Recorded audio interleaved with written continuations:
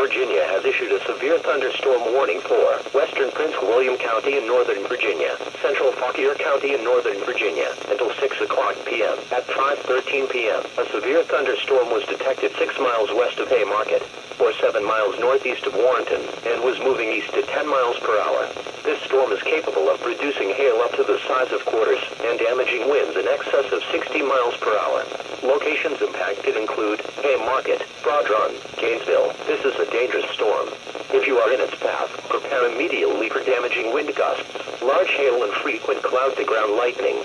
Move indoors to a sturdy building and stay away from windows.